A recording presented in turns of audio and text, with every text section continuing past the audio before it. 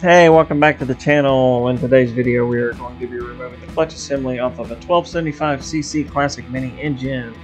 What you see me doing here is removing the access cover. There's a series of bolts that actually have to be removed to get this off. Just kind of work your way around there and kind of get them all loose. It comes right off. There isn't no gasket or anything.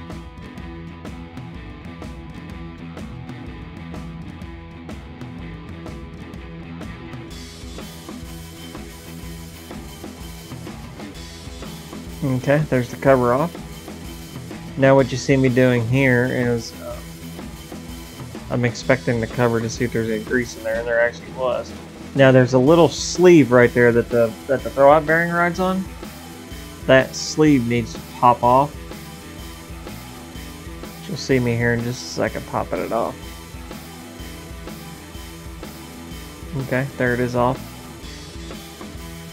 Okay, now I'm looking at what socket I need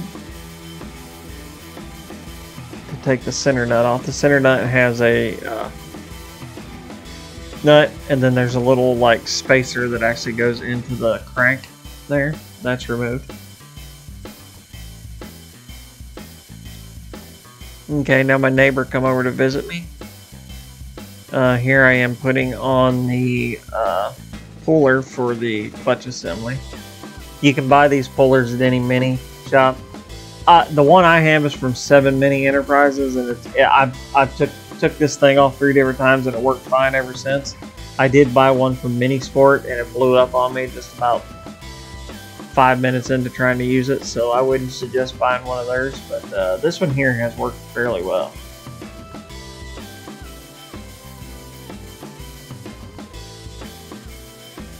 But there's a series of holes in that clutch assembly that you can put those nuts or those bolts into, and then basically what you do is you just ream it down. Now I will preface this with saying that this one has been off at least twice in the last 2 years, so it's not quite as hard to get off, but some of them it'll take 2-3 days to get it off.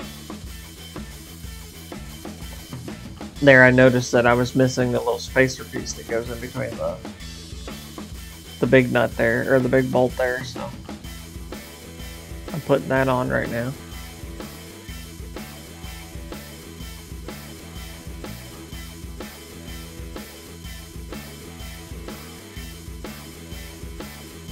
Then you just screw that big bolt in, and if you're lucky, it'll pop off. Changing out the battery, pop, there it goes. And there it is. Thanks for watching.